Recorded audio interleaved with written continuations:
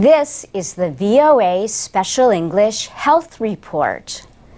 A concussion happens when the brain is shaken, often in a car crash or a fall or a strike to the head in sports. Concussions can be mild, but doctors may order a CT scan to look for a more serious injury. Computed tomography provides a detailed image of the brain. But a recent study warns that more children than necessary are being exposed to radiation this way. A national team led by 2 doctors at the University of California, Davis studied hospital records from thousands of children with head injuries.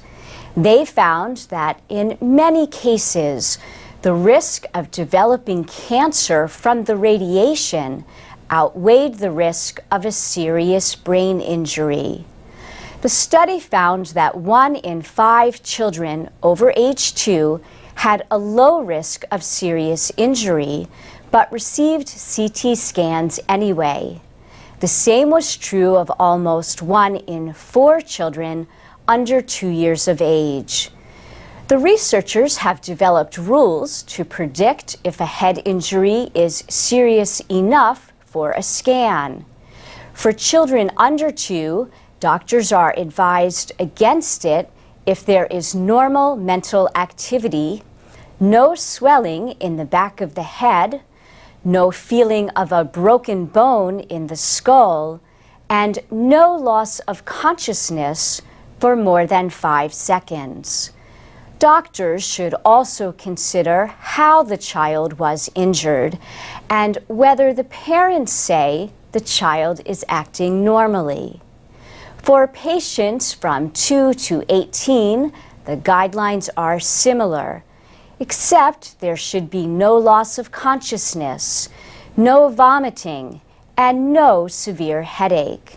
The report appears in the Lancet Medical Journal.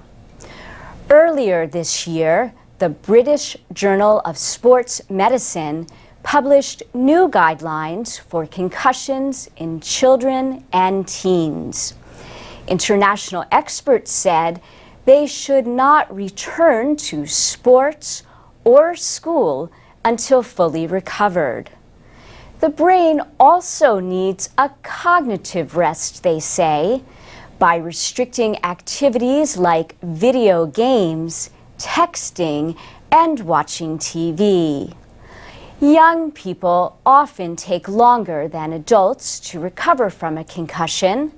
The experts say individual progress and not a set time period should always guide a decision to return to play.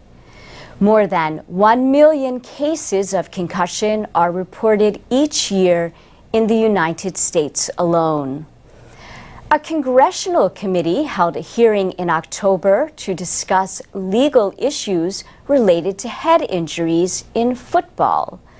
Recently, there have been concerns about players retired from the National Football League. But professionals are not the only ones getting concussions. There are high school players who have died from brain injuries. And that's the VOA Special English Health Report.